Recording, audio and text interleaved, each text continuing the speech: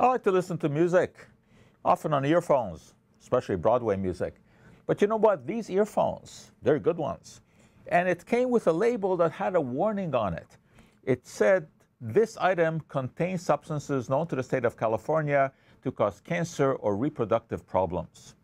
Whoa, that's kind of scary. This is thanks to Proposition 65, a law in California that says that if any item contains any substance that in any dose, under any circumstance, has caused cancer or reproductive problems in an animal, that warning has to be on the item. Well, what does this really mean? To me, not a whole lot, because in order to evaluate risk, you have to take into account the means of exposure and how much you are exposed to, not just whether or not there's a possibility of some harm. You have to have an evaluation of what the degree of that harm is.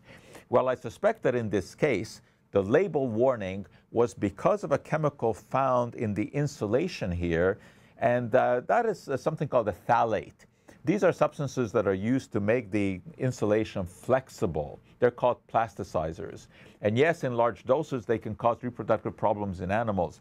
But unless you're going to be dining on earphones day in and day out, I don't think that there's any kind of risk. It's like a crying wolf. And when the real wolf comes to the door, no one's going to listen. But the reason they put these warnings on there is because there have been all kinds of frivolous lawsuits. So companies want to protect themselves, and they will slap the warning on everything, which basically means that that becomes part of the background and no one cares about it. Well, if you want to talk about some real risks, barbecue season is coming around. So we are going to start barbecuing.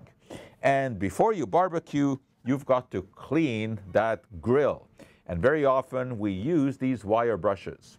Well, you know what? These wires can sometimes come loose. They stay on the grill. You put the food on there. They get in the food. You swallow the food. And you can get pain in the mouth, pain in the throat, sometimes even the intestine when one of these bristles gets embedded. Roughly 130 people every year in North America show up in emergency rooms complaining of pains due to this. This is a real risk, not a phantom risk like we have in the earphones. So what do we do about this?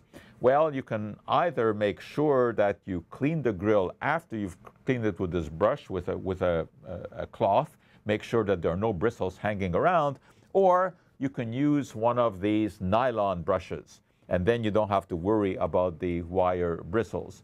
But that's a real risk as opposed to the phantom risk that we talk about with the earphones. However, if you really want to talk about a real risk when it comes to barbecuing, food heated at high temperature, when you're grilling your meat, that will form all kinds of nasty compounds like the benzopyrenes, the advanced glycation end products. Those are things to avoid.